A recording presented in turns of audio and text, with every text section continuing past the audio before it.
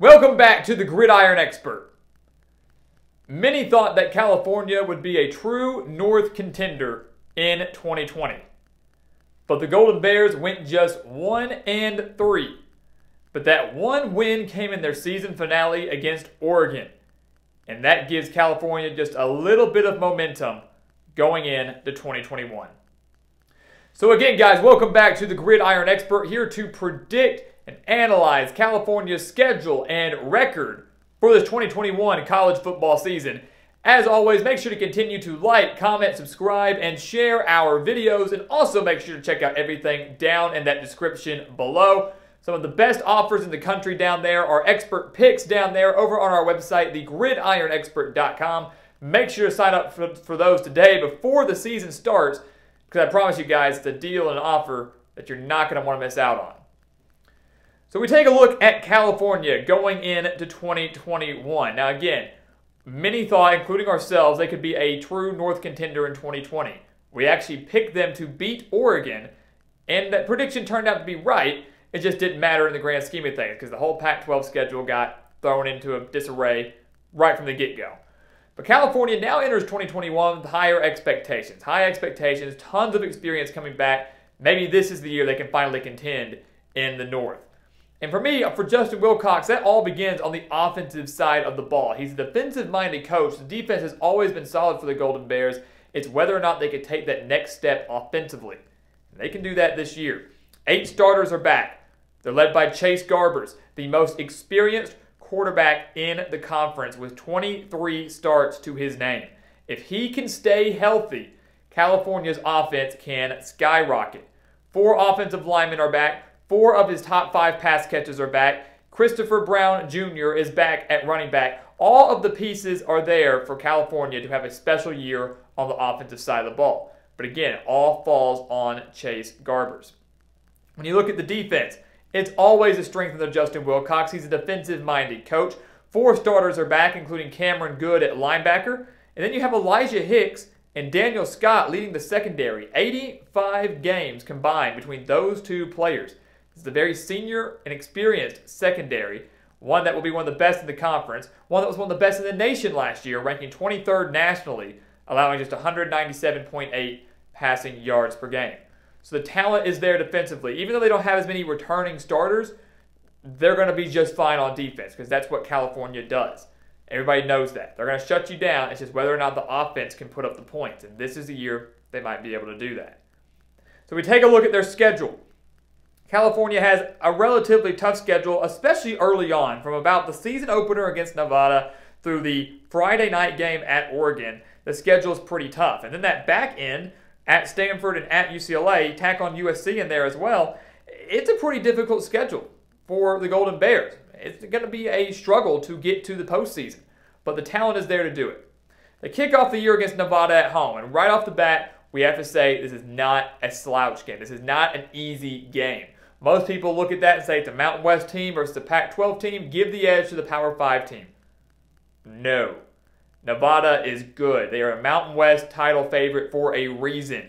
19 starters are back, including 10 on defense, and they're led by Carson Strong at quarterback, a guy who many project to be a top 4 quarterback in the NFL draft next year. First-round draft pick potentially. Carson Strong's the real deal. This Nevada team is the real deal. So California has to be very cautious of the Wolfpack in the season opener. Remember, it wasn't too long ago we saw Nevada pull off an upset against Purdue in the season opener. But I do believe the Golden Bears have enough to win this game. It is at home. I believe their defense rises to the occasion. And while Nevada has a lot coming back on defense, this is going to be one of the better offenses they see all year. And I believe California gets the job done, but it may be closer than many expect. 1-0 for California. They then travel to TCU. And we've seen a couple years ago, we saw a classic between California and TCU in that Cheez-It Bowl, with 1 million combined interceptions between the two. We shouldn't see that again now in 2021. Let's hope we don't see that. Let's hope we see a cleaner and better game. Maybe more high scoring. Last time it was just 10-7. TCU went 6-4 last year, guys, and this feels like a year they could maybe break through in the Big 12. Obviously, you have teams like Oklahoma and Iowa State that are going to be the heavy favorites, but TCU's that dark horse in the conference this year that could surprise. And that's because they returned so much talent on offense. That includes their star quarterback in Max Duggan, and that includes an offense that averaged 214.7 rushing yards per game, and Duggan attributing to a lot of that, as he's a dangerous dual-threat quarterback. The Horned Frogs also returned 7 starters on defense, a top 30 unit in 2020. And the major number I'm looking at here is while we believe that California's defense improves, while we believe there's still a strength, they allowed 169.2 rushing yards per game last year. And again, we just said TCU averaged over 200 rushing yards per game. With a dual-threat quarterback and a dangerous backfield loaded with talent at running back, with the game being down at TCU as well, I just don't see California having enough to pull off this win. TCU is trending in the right direction, and they will beat the Golden Bears. We believe California does defeat Sacramento State. Doesn't need to talk much on that. So they're 2-1, and then they start conference play, and they travel to Washington. Well, if you remember, the last 2 games between California and Washington, the Golden Bears have won. But the last 2 games have been won by California by a combined 3 points. Combined 3 points. So the game's been very, very close. And California has won those games behind the strength of their defense.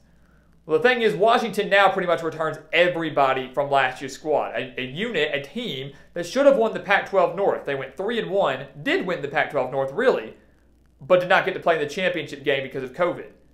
The Huskies return everybody now in year 2 under Jimmy Lake. And the thing I really love about Washington is I think their defense will be one of the best in the conference, and I believe their offense is going to get better week in and week out. And 3 weeks into the year, with already a test under their belt as the Huskies travel to Michigan, I believe they're going to have solved most of their quarterback issues, whether they decide to start Dylan Morris or Sam Hewitt. With a strong defense, offense being figured out, a strong running game for Washington as well that could exploit this California rushing defense, in Seattle, revenge on their mind, I believe Washington gets this win. Too many factors to me, and too many advantages to me go in favor of the Huskies. They finally get that win over California, and the Golden Bears are 2-2. They then return home and take on Washington State. Now, I would say this would be a major trap game for California if it were on the road, if we're in Pullman. But it's not. It's in Berkeley. And you look at Washington State. They are a team that is getting there. Year 2 for Nick Rolovich, a very young team trying to implement that run-and-shoot offense that really, the offense should be fine. It's the defense that's the major cause of concern as they allowed 307 passing yards per game last year. I believe Chase Garbers has a field day against the Cougars in this one. Again, home field advantage will play a big role. Washington State's coming off back-to-back games against USC and Utah. They're going to be beaten up. They don't want to face a California team that's balanced on both sides of the ball. Golden Bears get a quick and easy win, I think, over the Cougars, and they go into their bye week 1 game above 500 at 3-2. Coming out of their bye week, they take on Oregon on Friday night, so huge that California gets that week of rest there. But unfortunately, Oregon gets a week of rest too. The Ducks will be coming off a bye on October 15th. Remember, we said California beat Oregon 21-17 last year. That was their season finale. And obviously, if this was a game that was being played at California, if the game were in Berkeley like it were last year, I might be picking another upset. I might be picking another upset in favor of California. But the game is in Eugene. And Oregon, the reigning Pac-12 champion, back-to-back Pac-12 champions, is going to be just a different animal in the conference. I think they're in a league of their own. They return so much talent. Got the RPO offense led by Joe Moorhead, Anthony Brown, CJ Verdell, Travis Dye, top 2 pass catchers coming back. And then you've got your defense that is strong and has talent at all 3 levels, defensive line, linebacker, and secondary. Oregon is just too stacked. And coming off a week of rest of their own with home field advantage on a Friday night, revenge on their mind after falling to California last year, I just don't see California being able to pull off this victory. They drop it, they're 3-3. And I know exactly what you're thinking. You're looking at this schedule right now and you're going, hold on. They're 3-3 and they've just alternated wins and losses. Correct. And then you're going to say, well, all losses have come on the road. You really don't think they'll win a road game? I don't. Not in that first 6-game stretch. Again, the home games are favorable. Nevada, Sacramento State, Washington State, none of those really strike much fear into me. Maybe Nevada might be the toughest out of those 3. Well, the road games are TCU, Washington, and Oregon, arguably the top 2 teams in the North, and a very dangerous non-conference game in the Big 12. So yeah, it's the very first difficult 6-game stretch, but one I think California splits, and they're at 500 going into the back half of their schedule. The beauty of this, guys, is this next 3 games for California are relatively, if you want to use the word, easy. They're playing 3 teams that are going to be in the lower levels of the Pac-12. Very well could be the 10th, 11th, and 12th best team in the conference in Colorado, Oregon State, and Arizona. We'll start with Colorado here. The biggest thing for California in this game is stopping the run, because that's what Colorado's going to do in 2021. They did it last year. They're going to do it again. They surprised a lot of people by going 4-2 in Karl Dorrell's first year. I wouldn't expect a similar result in 2021. But they do have a dangerous dual-threat quarterback in Brendan Lewis now that Sam Neuer has transferred out to Oregon State. They have Alex Fontenot. They have Jarek Broussard. They returned 6 starters on defense, but the defense allowed 31.7 points per game, and that's Colorado's downfall. They can run all they want. They rushed for over 200 yards per game last year on average. But the defense will be their downfall. In Berkeley, with an offense that, again, I believe takes a major step forward, I believe California exploits that Colorado defense. Colorado will put up some points of their own, but California simply has too much. They defeat the Buffaloes. I believe they defeat Oregon State at home as well. They lost to the Beavers 31-27 last year. But Oregon State loses Jamar Jefferson. And I know Jamar Jefferson doesn't make up the entire team, but he was their workhorse on offense. He carried that offense. Well, now you might see Oregon State become a little bit more pass-happy. Whether it's Tristan Gebbia, Chance Nolan, or Sam Neuer, as we just mentioned, under center at quarterback, who knows? But they're going to have to quickly build chemistry with their wide receivers. And Oregon State's defense was nothing special. Even though they returned 7 starters, they allowed 217.6 rushing yards per game. I believe Christopher Brown goes off in this game against Oregon State. Very similar to the way Jefferson went off against so many opponents for the Beavers. Brown will do the same now to Oregon State. California has racked up 2 straight victories, and we'll go ahead and make it 3 straight victories with a road win at Arizona. And I don't want to say this is going to be an easy win. You always hate to say easy win for any conference game. But Arizona is without a doubt the worst team in the Pac-12 heading into 2021. They are in the worst position of any team in the conference going into 2021. 0-5 last year, new head coach in Jed Fish, who has not been at the college ranks in a long, long time. Potential freshman quarterback under center, a defense that gave up nearly 40 points per game last year. Arizona has a long ways to go to climb and build themselves out of the gutter, out of the cellar of the Pac-12. California should win this game with ease despite it being on the road. And just like that, they've won 3 straight games. They've clinched bowl eligibility. They're sitting at 6-3. So maybe rough start. That middle stretch from October 23rd to November 6th, that's the key. California needs to sweep those games, and they'll be sitting pretty going into their final 3 games. In the final 3 games, they kick it off against USC, in-state rivalry game. When you look at USC, guys, they've dominated this game against California. California actually has won just 1 game against USC since 2004, and that was just in 2018, very recently.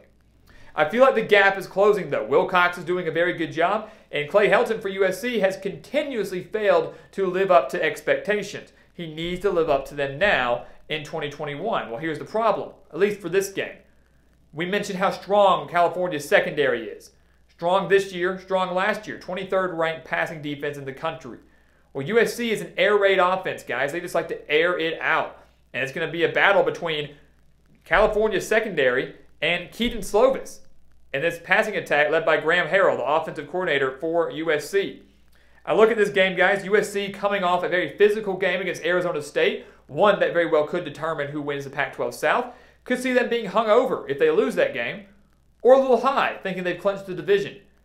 This has the makings of an upset for me, and that's what we're going to pick here. I believe in the years past, California has not had the offensive capability to hang with USC. They've had the defense to do it, but the offense goes quick 3 and out, can't move the ball. That means the defense gets tired, and they ultimately lose to USC. I don't think that happens this year. I feel now that California has the offense to hang with USC. They have the defense to stop the Trojans. And I believe they get their 4th straight victory and finally take down USC for just the 2nd time since 2004.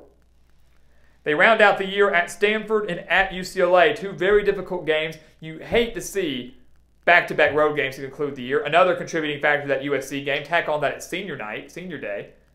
More emotions there, another reason that you might want to go with California. But you look at Stanford. California lost the Cardinal by 1 point last year, 24-23. They missed a PAT right there at the end of the game. Missed an extra point. Lost by 1. Should have been a game that they may have won.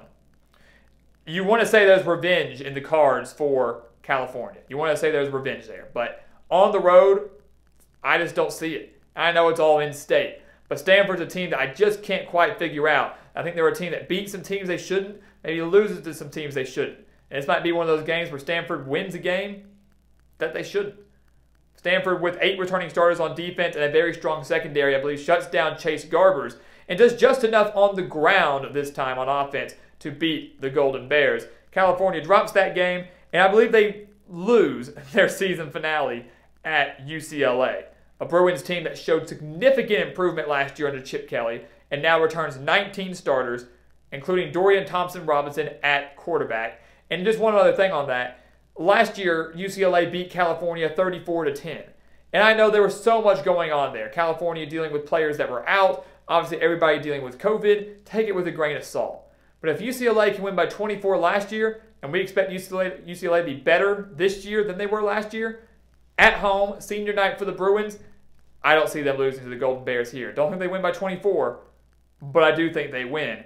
And that's going to give Justin Wilcox and California a 7-5 record going into 2021, or by the end of 2021. 7-5. Maybe not where they want to be. Maybe disappointing for some, but still good enough to go to a decent bowl game, a chance to clinch an 8-win season, and a chance again to continue to carry more momentum into 2022.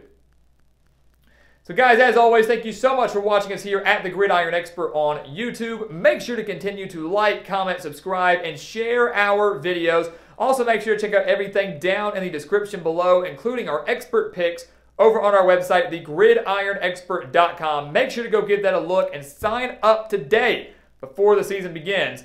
And once again, guys, as always, thank you so much for watching, and we'll see you next time right here on The Gridiron Expert.